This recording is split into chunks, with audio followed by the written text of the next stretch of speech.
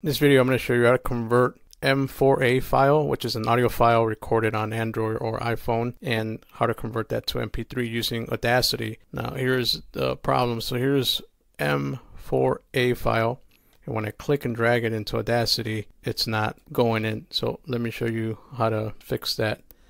Alright, so the first thing we want to do is we want to go into our preferences. Preferences, we want to look at libraries. Okay, so now it looks like I already have it installed. I just need to locate it. But if you don't have it, you're gonna download it. So let's go to download. Now it's gonna launch this page here, and you want to go into installing FFmpeg. Okay, so you can look at a video or you can just come down here. Now, depending on your system, so I have a Windows 64-bit, so let's go right here. Okay, now from this page, you're going to find the one that's right for you. In my case, it happens to be this one right here. Okay, so we're going to click on that. And it's going to start downloading it, and I'll tell you where you want to save it in under documents, which is fine by me. You can just save it. Okay, so you want to make sure you install the FFmpeg for Audacity. So let's go ahead and install that.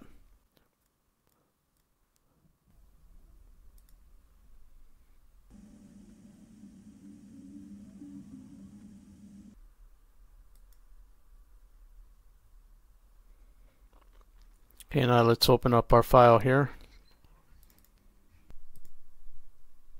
Click on this track that you want, just the M4A file, and open.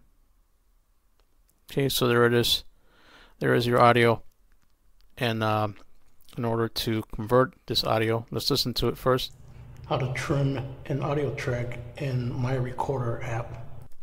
Okay, so now next thing you want to do is you want to export the audio. So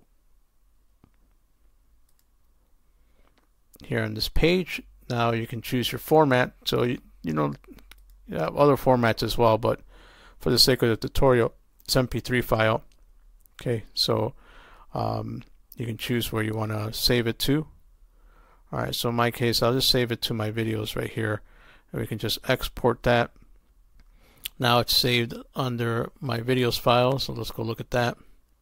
Now we can see that our track is here, and it's an MP3 file. So that's it. Hope you found this useful. See you on the next one. Bye.